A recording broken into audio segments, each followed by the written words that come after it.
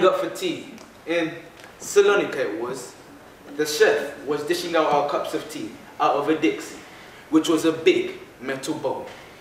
Then suddenly, we heard a noise. Whiz bang! We all knew what to do, so we all just fell to the ground.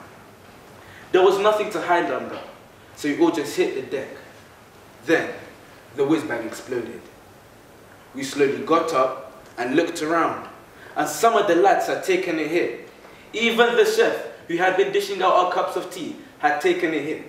His head had been blown right off, straight into the Dixie of tea. It had been bopping up and down.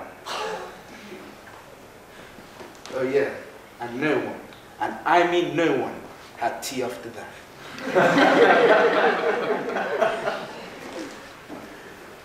My grandfather George and brother William both joined up as underage volunteers in Leighton. George was still just 15. He was sent to Egypt and was transferred into the Welsh Regiment, where he was sent to France and taken prisoner by some German officers. He escaped and was on the run for about 3 weeks. He was cold, hungry, didn't speak the language, and didn't know where he was going.